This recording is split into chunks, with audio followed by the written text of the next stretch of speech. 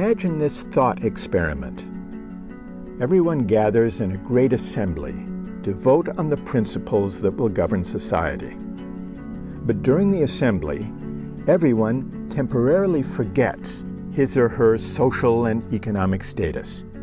You don't know your race, gender, religion, ethnicity, or class.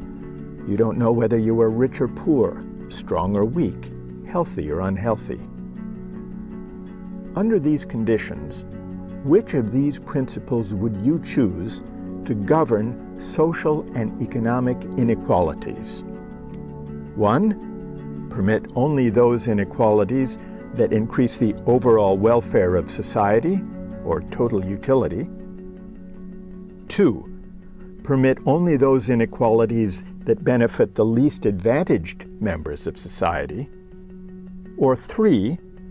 Permit whatever inequalities result when some people work hard and exercise their talents more successfully than others.